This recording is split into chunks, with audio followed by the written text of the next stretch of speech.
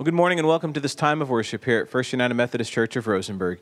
My name is Jeremy. I'm the pastor here, and I'm grateful for your choice to be with us as we seek to worship our God in spirit and in truth. Just a couple of quick reminders before we get any farther. The first is that we'll have our Fort Bend Hope, our after-school program joining us once again this Wednesday at 4 p.m. We're going to be planting out in the community garden. We're planting our spring crop this week. So this Wednesday, if you want to come help out with that, or any Wednesday after that, or maybe even coming out to weed the beds or water the flowers or anything, or the plants in between, we'd love to have your help if you're interested in that. Our Fiesta at First this year, it's a live and silent auction and meal and fundraiser. It's going to be April the 29th. Those tickets are going to go on sale soon, so be on the lookout for more details about that. Coming up very quickly. I also want to make sure you know we'll have a Maundy Thursday service of worship this year. That's the Thursday before Easter. We'll do a 7 p.m. service. We'll post something online and do our in-person service as well that evening. So Maundy, Thursday, 7 p.m. Our Easter Sunday service time will be the same as it always is, 10 a.m. on Easter Sunday. We'll go a little bigger and have just a beautiful, wonderful time to celebrate the resurrection of the Lord. But we're not going to do a sunrise service or anything else like that. So just for your planning purposes, our time will still be the same as it always is. We'll do our flowering of the cross and some of those other kind of traditional things, but just our one worship service as usual at 10 a.m. on Easter Sunday. The last thing I want to mention is that we had our March board meeting this past week. We continue to press forward with various conversations and decisions regarding our church's present and a future direction. We're continuing with our office move. We're moving from the current house on the corner over to what's been used as our nursery house right now, so that process is continuing. We'll be sure to put out a wish list for you very soon, some items we'd love to update in the process of making that move. We've also got some bigger picture conversations going on at the board level, really trying to help finalize and kind of discern our pathway forward. The Ezra team did a bunch of work last year, working to claim a vision, a big kind of grand vision for what this church might look like as something of a missional hub for a community. We're trying to roll that conversation out a little broader to consider if that is the right vision for this church's future, or maybe something else. We're going to do a town hall April the 24th. That's the Sunday after Easter. We'll kind of take our worship time or our sermon time to do a town hall and have a kind of a similar thing that we'll post for our online service that day. We'll put out a survey. There's a variety of different ways that we might move forward. We're really trying to get down to that concrete and practical level over the next few months to really start moving in a specific direction, making sure that we do all we can to continue to see God do incredible and amazing things that begin here in our church community. There's a more full board update there in the notes to the service. You can click that link to read the whole thing. It'll explain a little bit more what I'm talking about, some of those options and potential ways that we might move forward. Again, we'll do a survey. We'll have discussion groups. We'll have that town hall Sunday. But at any time, I would really love to know your heart and your passion for the future of this church. How do you see God best using what we've begun here in a way that lasts for 5, 10, 50 years down the road? And what does that really faithful vision look like so we can really start beginning to make some decisions and move in that direction that God is calling us to in this season ahead? Now, friends, we continue our journey through the Lenten season, focusing upon the ways that God invites us to turn and to face Him. Repentance is that kind of core word for the day, that idea of both turning away from sin, but also remembering we turn toward Jesus Christ.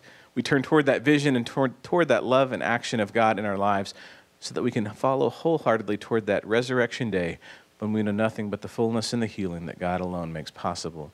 So friends, in that hope and in that spirit, let us focus our eyes and our hearts upon the Lord for worship this day.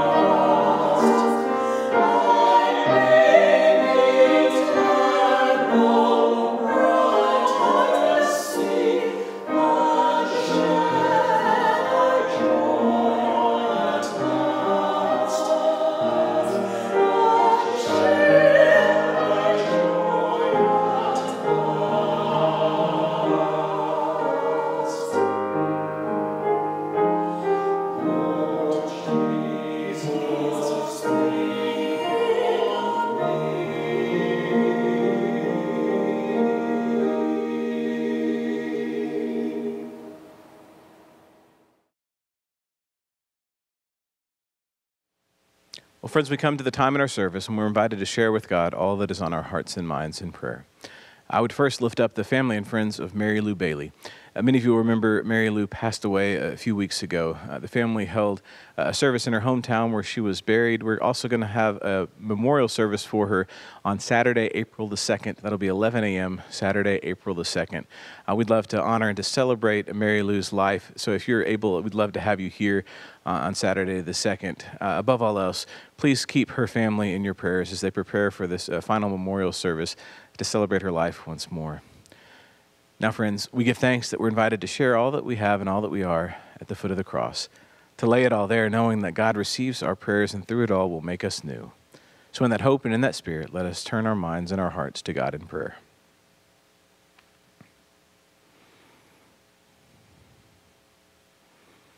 Almighty and everlasting God, fill us with your grace, fill us with your glory. Strengthen us to trust in you more and more each day, to catch your bold vision for our lives and for our community, so that your love would never end with us, but would instead plant the seeds that go on to transform the world. God, in our times of trial and struggle, comfort us. Help us to know you're with us. Remind us that you are the good shepherd and that you'll be by our side no matter what. In our times of joy and celebration, remind us of all those good and perfect gifts you've poured out. Help us to feel the urgency of your kingdom coming into this world, that we might follow boldly where you're leading us in those moments. God, in all things, bind our hearts together as one, so that whether we're in the same room or across time and space, we would know that we don't take this journey alone. You are with us, and our brothers and sisters want to bear our burdens so that we can continue to grow closer to one another as we go closer to you. So God, receive the joys and concerns of our hearts, all those prayers spoken and unspoken and those that only you know. Wrap them all in your arms of grace, and God, through everything, draw us closer to you. It's in your Son's name that we pray as we join in the prayer that he taught us. Our Father, who art in heaven, hallowed be thy name. Thy kingdom come, thy will be done, on earth as it is in heaven. Give us this day our daily bread, and forgive us our trespasses, as we forgive those who trespass against us. And lead us not into temptation, but deliver us from evil. For thine is the kingdom, and the power, and the glory forever. Amen. Our primary scripture reading for the day comes from the Gospel according to Luke, chapter 13, verses 1 through 9. Hear now the word of the Lord.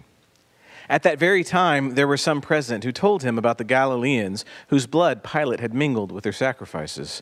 He asked them, "Do you think that because these Galileans suffered in this way, they were worse sinners than all other Galileans? No, I tell you, but unless you repent, you will all perish as they did. Or those 18 who were killed when the Tower of Siloam fell on them, do you think that they were worse offenders than all the others living in Jerusalem? No, I tell you, but unless you repent, you will all perish just as they did." Then he told them this parable. A man had a fig tree planted in his vineyard, and he came looking for fruit on it and found none. So he said to the gardener, "See here, for 3 years I have come looking for fruit on this fig tree, and still I find none. Cut it down. Why should it be wasting the soil?" And he replied, "Sir, let it alone for 1 more year, until I dig around it and put manure on it. If it bears fruit next year, well and good. But if not, you can cut it down." Friends, this is the word of God for us, the people of God. Thanks be to God. Let us pray. Almighty God, hide me behind your cross, so that it might be your word that is spoken this day, so that it might be your Holy Spirit that touches our lives and makes us new. Amen. You know, I've heard it said that Jesus came to comfort the afflicted and to afflict the comforted. You're not going to find that as a direct quote in Scripture anywhere. But it's passages like that of the fig tree that we just read that make it possible to make such a statement. I have to imagine if you were to poll 100 people who know at least something about Jesus, if you were to ask them the most notable virtues, the most notable characteristics of Jesus, I suspect one of the most consistent answers you would hear would reference Jesus' compassion, his forgiveness, his willingness to work and to heal those people who need God's presence in their lives.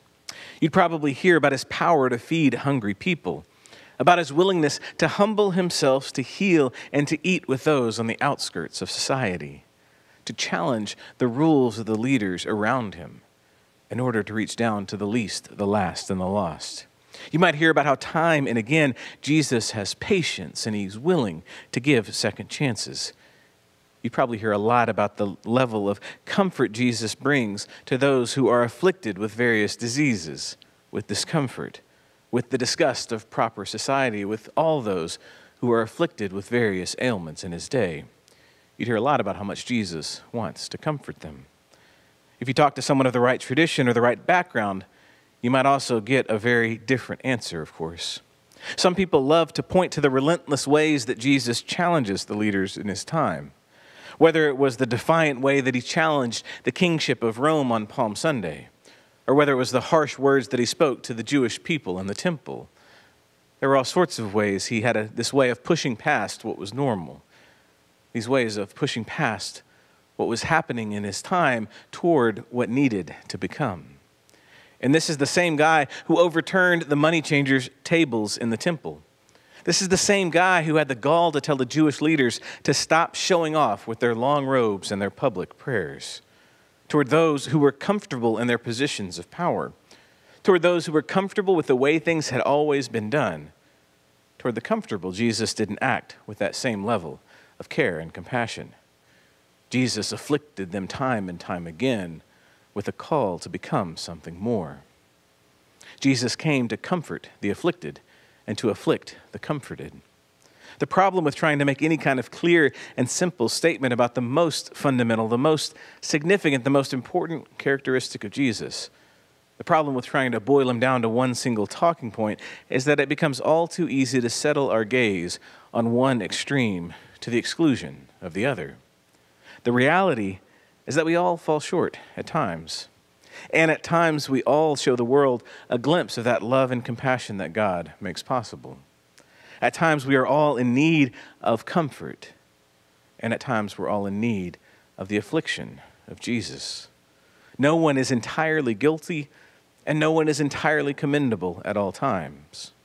What matters more than trying to determine who the good and the bad people are, what matters more than that is trying to ensure that the fruit our lives produce, the fruit of our actions and words and deeds, of assuring that that fruit points others toward God and the life God makes possible more than it points them anywhere else. Jesus, in our reading from today, speaks of the fruit of our lives by telling a parable about a fig tree. The owner of the fig tree came to look at that fruit that it had borne. But finding no fruit, he became upset and told the gardener to go ahead and pull it out of the ground. For 3 years, that tree had been a waste of soil, he told the gardener. Take it out now. But the gardener responded and said to give it 1 more year. Put manure around the base and dig around it to give it its best chance of survival. And if next year it still hasn't borne any fruit, then you can cut it down. And this is one of those moments where I'd really like to go up to Jesus and maybe shake him just a little bit and say, come on, why don't you just tell us what you really mean? Why do you got to use these confusing parables? It seems like there are so many other ways that he could have made this point more clearly. What are you saying to us, Jesus? Should the tree be cut down or not? It's a strange and it's a frustrating parable. But I also think the beauty of using a parable here is that it does force us to sit with this tension between two equally important possibilities. On the one hand, there is no point of wasting soil if this tree will never bear fruit. The owner is right to want to cut down a fruitless tree. But then on the other hand, the gardener knows that hope is not lost yet. Perhaps just 1 more year with the right kind of care is going to make this tree as fruitful as any other one that the owner could ever plant. It's only time that will tell if the owner or the gardener had the right idea to start with. And of course, we don't get to know whose answer was right in this parable. And now if the story was really just about actual plants and actual fig trees, then of course we'd have very little to worry about. There are a few gardeners among us, of course. That kind of message might affect our community garden plans, but not much else about our lives. But no, As with all the parables of Jesus, the story is about a whole lot more than just some fig tree. In this story, Jesus is challenging us to consider the fruit that our lives bear, especially to consider the fruit that is borne by our life together as a church community, not just as individual children of God, but by our life in the church, by the fruit that we bear as the body of Christ in this world. But of course, just like the owner and just like the gardener, we don't actually know exactly what fruit our lives are going to bear 1 year from now. Wasted soil does no good, but there's always reason to hope that God is still at work. And to make this point, Jesus is challenging the Jewish leaders in his days, telling them this parable, telling them to consider the fruit that their lives are bearing. The Jewish people, God's people on this earth, had been named and claimed by God many, many years before. It happened since the calling of Abraham that they were blessed to be a blessing to the whole world. And that identity as God's people meant that they bore a special responsibility to live their lives in a way that it would bear the fruit of God's love and God's grace, that would bear the fruit of what God was doing in their lives and go on to bless the whole world. By the time Jesus came onto the scene, there were a variety of reasons, there were a variety of ways that these very people were failing to live up to that great ideal. Jesus was a Jewish leader. He was one who came and constantly challenged his fellow Jewish people to further embrace and to fully reflect the call that God placed on them so many years ago. And for most of the life and ministry of Jesus, that challenge to embrace God's call, to embrace what God was doing in God's people's lives, for most of Jesus' time, that calling was less than successful. For about 3 years, Jesus was on this earth teaching and proclaiming the kingdom of God, and he was wandering through the Judean countryside. He was trying to lead God's people to live lives that bore greater fruit. And for all those 3 years, almost all that he got was pushback. He got fighting. He found people falling short. Some did better, and others, of course, did worse. But like the owner saw in the parable, at the end of 3 years, there was very little evidence that the kind of lasting fruit Jesus sought would ever come. The people might as well have been a waste of soil with how little progress he saw. But also, like the gardener pointed out to the owner, not all hope was lost just yet. It was worth giving one more chance to the tree. It was worth giving one more chance to God's people. God was not through with them yet. And here again, we find one of the tensions at the heart of the gospel message. We find that Jesus Christ died for us while we were yet sinners. That proves God's love toward us. We find that even though we are undeserving, God chose to act one more time. God chose to act once again to give us a chance to bear the fruits of God's love and God's grace. And that God chose to act for unworthy sinners means that God is never anywhere near done with us yet. There is more time. There is more to be done. There is a second chance. There is a reason to hope for a new tomorrow each time that tomorrow comes. But also, no matter what happens today, tomorrow will come. And just because there is time doesn't mean that we don't have to change. We can feel the urgency of God's kingdom. We can desire for God to come build God's kingdom here and now. And at the same time we feel that urgency, we can also have the patience and the comfort that God will do what God's going to do in God's time and not in our own. I think far too often we're faced with that sort of tension. That tension between seeking transformation and accepting God's forgiveness. Are we in need of change, or are we good enough? And in those moments, we often look to the wrong kinds of fruit as the evidence that we're already good enough. We try to find ways to build a wall with our accomplishments, with all of our deeds of Christian charity and all of our contributions to the greater good. I'm a pastor, I might say. I might be the one to say that I've borne enough fruit to be safe where I am, to be good enough where I am. Or I might say that I tithe on my 5-figure, 6-figure salary, whatever it might be. I might try to say that that money does good enough, and therefore I'm covered from any other commitments or obligations. Or I might say that I give away plenty of food, I go on plenty of mission projects, I always treat people with respect. Surely God couldn't ask any more of me. We have this way sometimes of It's like we think if we can put up this wall and show that we're good enough, that we've done enough, that we can list off our accomplishments enough. If we can just do that, then maybe we won't have to feel that transforming hand of God. Maybe we won't have to feel God go too deep into our lives and change too much. Maybe we can avoid the refiner's fire, because if we just prove that we've done enough, then we're already close enough. And I think so many of us have this all too natural urge to want to find and define good enough so that we can say that what I've done is what I was asked to do and I've done it well enough. It's that urge inside of me that is a perfectionist that has felt this way from birth. I feel that need all the time, that need to get it right, that need to know that I've done just what was asked of me, that need to know exactly what I've done wrong so I can correct it and prevent that same mistake from happening ever again. That desire to continue to know what I can do better so I can do good enough. And I think that if I just list enough accomplishments, then I'll be okay. But of course, our calling and our challenge as Christians is not to be or to become good enough. Our challenge and our calling is never to be or to become good enough. By the grace of God, before we're anything else, we are loved, we are accepted, we are enough. Each and every one of us, each and every part of us. That is the assumption of every child of God in this world. That is the sure foundation on which we all stand. Our calling and our challenge is to sit with the tension. Our calling and our challenge is to hear and to embrace both kinds of moments. In those moments when I feel comfortable, I need to be afflicted to recognize that there is always more with God. In moments when I feel affliction and doubt, I need to feel the comfort of knowing that the victory is already won. It's not up to me. It was never up to me. It was never supposed to be. Through Christ, we have all the time in the world. We can relax. And also Christ makes all the difference in the world, so we got to get ready for a new and better tomorrow, for what Christ is going to do next.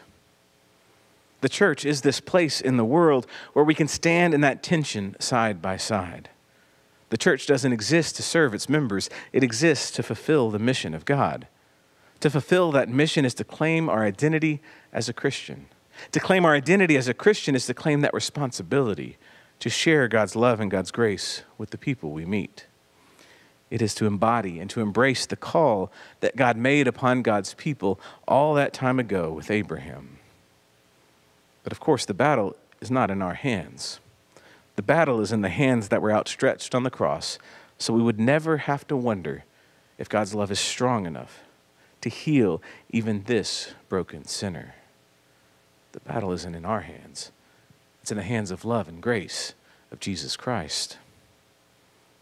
Look at the fruit of our actions. Does that fruit show that we're empowered by God?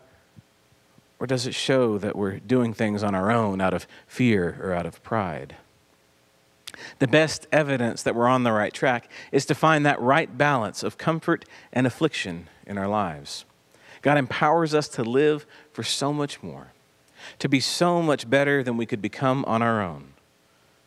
But that doesn't mean that we should run ourselves ragged trying to be all things to all people. It doesn't mean that the kingdom of God rises or falls with our ability to be faithful enough or good enough.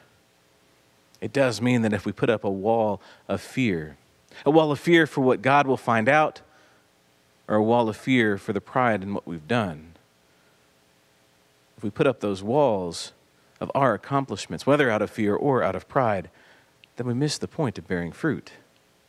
Because we were never supposed to be the ones in control of the story. The victory was never ours to attain. Bearing fruit means giving witness to the one who comforts the afflicted and afflicts the comforted. It means helping the world see that the kingdom of God, that the new life Christ makes possible, to see that it is worthy of our time and our efforts. It means getting beyond our comfort zone and seeking out healing for those afflictions that our world faces. God empowers us to move and enables us to see our destination. So ask yourself if others can see it in us too. Do our lives and does this church community, does it show the rest of the world that something more and better is possible? Or are we just wasting soil and wondering if one day we're going to be cut down? We're in a challenging and difficult moment of discernment as a church community. We've done lots of work. We've had lots of conversations in the last year and a half to start asking those difficult questions, to start defining what it is we want to see come next. Our leadership board has begun the work of making real and practical decisions, of starting to move in a clear and concrete direction. Over the next few months, we're going to work to define what that truly looks like for our community. What does it look like for us to bear fruit 5 or even 10 years, even 50 years down the road? The Ezra team did a big part of this work last year. They worked to generate a grand vision for what might come next for our church. There are at least 2 other options, probably many more, that seem clearly possible. I've shared some of those in our March board update. You can click the link to the worship service and again, see that update and those options that we've put out there. As our board continues to work to finally claim a clear direction for our church, we're going to get much more practical. We want to continue to invite conversation in these next few months. On April 24th, that's the Sunday after Easter, we're going to have a town hall in worship. We'll have an opportunity to talk more, to ask more questions. We'll solicit your feedback through a survey shortly after that. I know that I or any board member would welcome your feedback, would welcome your thoughts at any point along the way. We'd love to know where your heart is, where your desire is, what you see God doing in this neighborhood, in this church, through this community, wherever, whatever, whenever that might be. What does it look like for us to bear that kind of fruit that God alone can produce? Throughout all of Lent, we prepare our hearts and our minds for the fullness of all that God accomplished on that first Easter morning. Today, in this moment, we focus on the urgent fruit that's born out of a faithful life. So it's only appropriate that we also work together. We work together to define the fruit that we hope to bear as a community in Christ. We can take comfort in the fact that God is faithful. God will work in us. God will bless us. God will use us to make God's love a reality no matter what comes next, no matter what choices we make. And we also need to feel the urgency that comes when God is doing a new thing to transform our lives and our community.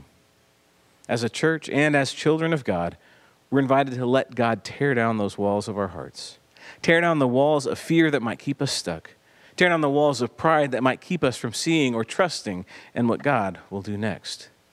Because there is always more time for change to take place in our life.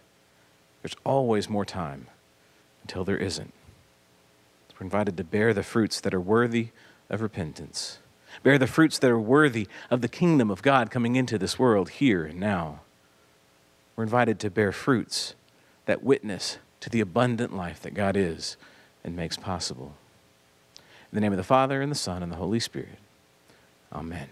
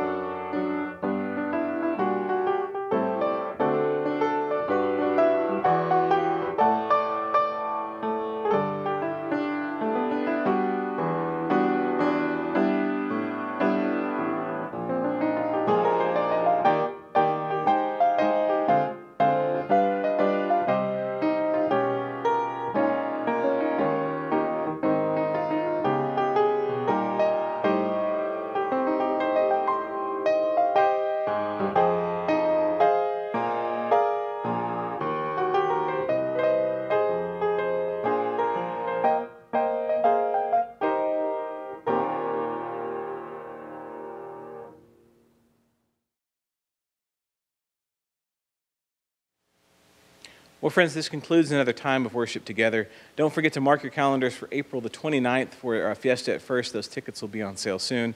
Come out any Wednesday in the spring to help out with the garden or with the Fort Bend Hope After School program. And, of course, take a look at that update from the leadership board. We'd love to have your feedback as we continue to make decisions and figure out where God is calling us to go 5, 10, even 50 years into the future. And now, friends, go forth in the grace and the love of our God, giving thanks that God is with us, giving thanks that God's love is the sure foundation on which we stand, and in all things seeking to catch that vision of the beautiful life God has in store for us next. Go in the name of the Father, and the Son, and the Holy Spirit to love and serve our Lord. Amen.